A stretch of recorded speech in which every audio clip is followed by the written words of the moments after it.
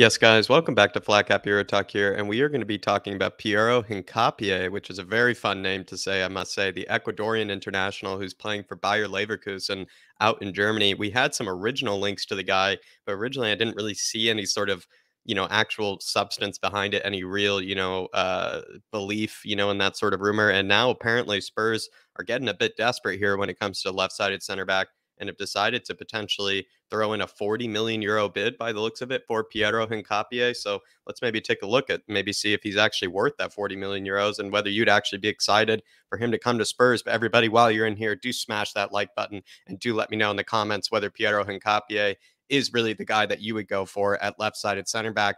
He played 27 matches last season in the Bundesliga. He was kind of more of like a late bloomer, you would say. He only just moved to the Bundesliga as well, only just moved to Europe, really. So he did kind of have, a good season, but didn't get to play as much football as maybe other center backs that we're looking at. 1 goal and 2 assists in the Europa League. He played 6 matches there, had a goal.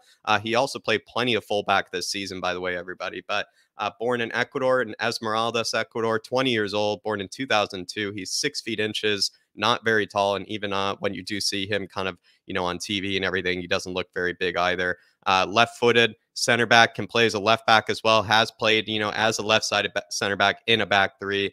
His youth career was over at Independiente del Valle.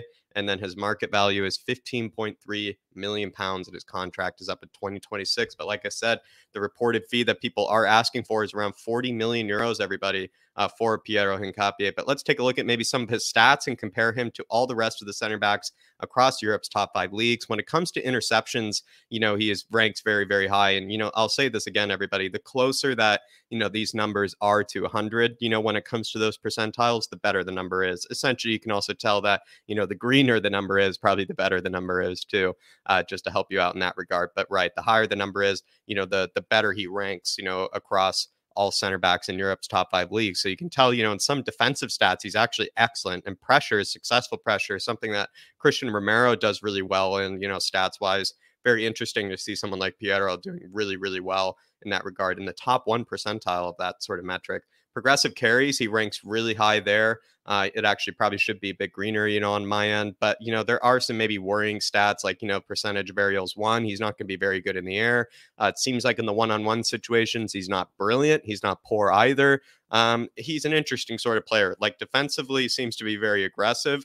Is he like as, good in the one-on-one, as powerful as an Evan Ndika? I'm not really sure, but he definitely has probably a bit more kind of, mobility and agility, about him, which can be very, very useful. Don't get me wrong. But yeah, there are some of the stats there on Piero. I think probably the big ones that stand out again are sort of those successful pressures, some of those defensive stats, but, not a lot there that I would say, really, grabs my attention, maybe apart from the successful pressures. But let's maybe compare him to some other center backs, and especially one of our own, and Ben Davies, someone who has had a really successful season as a left-sided center back under Antonio Conte. When you compare their pass completion percentages, Davies is a bit higher, but I do believe Piero actually completes maybe more passes per 90 than Ben Davies does. Progressive passes, though, Ben Davies completing more there. Progressive pass is a pass, I believe, of 10 yards or more forward, or at least 5 yards or more forward towards the goal. Passes under pressure, though, which is basically anytime, someone is absolutely all over you, things are tight, it's not an easy pass. Piero Hincapie is actually completing close to 9 of those a game, which is actually very impressive. Progressive carries, Ben Davies done exceptionally in that metric this season. He is actually kind of an underrated ball carrier, I feel like, Ben Davies, because it's not like he's really blowing past his man or anything, but I think he doesn't waste time actually when he's carrying the ball, Ben Davies, if you ask me. And that's something that's going to be really important as a left-sided center back, where you need to get the ball up the pitch. You need to progress it, but you can't waste time. Like you can't take your time in the way that often we see actually someone like an Eric Dyer do. He seems to kind of take his time as he's carrying the ball up the pitch, whereas Ben Davies, shows a bit of urgency, which is nice. Aerial win percentage, I mean, they're both pretty close to each other, but Ben Davies ranks out higher there. And then tackles and interceptions, Hincapie has more per game. I would say that's kind of influenced, though, by the fact that he plays in the Bundesliga. When you play in the Bundesliga, your stats are going to be really heavily, kind of influenced or really heavily kind of saturated by the fact that you have more opportunities to make challenges. Teams play really high lines. It's very back and forth in the Bundesliga. So sometimes your stats can be a bit inflated in that regard.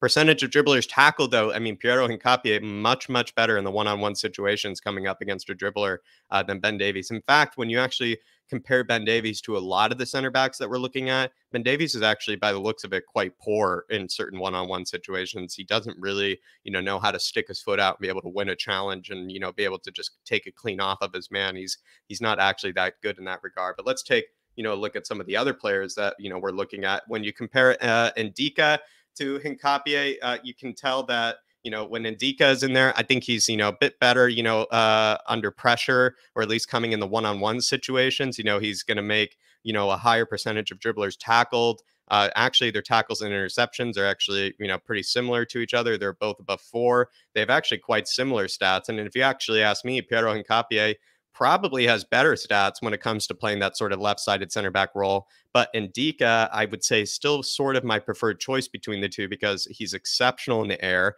He's absolutely massive, and we do need some height, I think, in that back line. We need some kind of intimidation back there because Christian Romero, as aggressive as he is, he hasn't been that great in the air defensively. Eric Dyer hasn't been great in the air defensively. Ben Davies hasn't been great in the air defensively. And so maybe getting someone like an Hincapié, I just don't know, like if that really solves the issue, where Ndika could probably fix that issue for us. And he's also excellent in one-on-one situations, like I said before. But then if you were to compare Hincapié over with Josko Gvardiol, that player that I think is probably on the top of everyone's list, Josko Gvardiol, who also plays in the same league. So we have been comparing Evan Ndika and Josko Gvardiol to Hincapié. They all play in the same league. So there is, kind of the belief that, the stats are kind of inflated by the Bundesliga all the same since they play against the same opponents. But pass completion percentage, the Oscar Gvardiol higher there. Passes under pressure, he's higher. He's almost higher in every single metric, perhaps because he also plays for a team like Leipzig, who play very, very progressive football,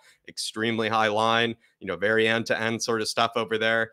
Tedesco has had a great time, kind of implementing a style. Jesse Marsh, doesn't make things, kind of easy and relaxed. It's very high octane sort of football. And so Josko Gvardiol's stats are sort of going to reflect that. But at the same time, he's done exceptionally, and he is still only 20 years old, everybody as well. The one thing that he seems maybe to not do as well in is sort of the, the one-on-one situations like Hincapié does, with only 52.9% of his percentage of dribblers tackled in the one-on-one situations. But I don't know, with Gvardiol, I think he's still clearly the favorite choice. Ndika is probably still my favorite choice, between all of them. But when it comes to Hincapié, I sort of see maybe why Spurs are looking at him. It seems like, this Gvardiol deal is almost impossible to happen this summer. So if we were actually going to get that done this summer, doesn't seem like a possibility. Bastoni's not a possibility. Are we really set on Ndika? Do we want Ndika or Hincapié? Personally, I'd take Ndika. I feel like he'd probably fix more issues for us, but I do maybe see why we're going after Hincapié. He has a lot of common, kind of characteristics to a Ben Davies. He's going to play, a bit more of that sort of fullback as a left side center back sort of kind of position, making that transition. He could kind of carry some, sort of similar attributes that Ben Davies does, ball progression, being able to maybe pick out passes a bit quicker than maybe your average center back would, maybe a bit more agility, a bit more recovery pace. So I feel like Hincapié offers something very, very different to Ndika. They're actually not that comparable when you actually look at, what they look like as defenders or even as center backs. They're quite different. So you could actually get, one good thing with Ndika, whereas with the Hincapié, you get a, something different that's also good. So I actually take either of them. 40 million euros for Hincapié, though. Again, I'd probably sooner pay 40 million euros for someone like Ndika. I mean, they're both extremely young, but this is not really a signing that I'm not really gonna, really criticize or anything like that. I think it's plenty okay, and I'm happy with Hincapié if this were going to be the player that we go after. At the end of the day, we just need a left-sided center back in before Spurs set off for Korea. But everybody, do let me know in the comments what you think of Piero Hincapié. One of the better names, I must say, that we're linked with as well. Very, very fun name to say. But yeah, everybody, smash that like button on your way out. Feel free to drop a super thanks if you feel like supporting the channel. But as always, everybody, I will be seeing you.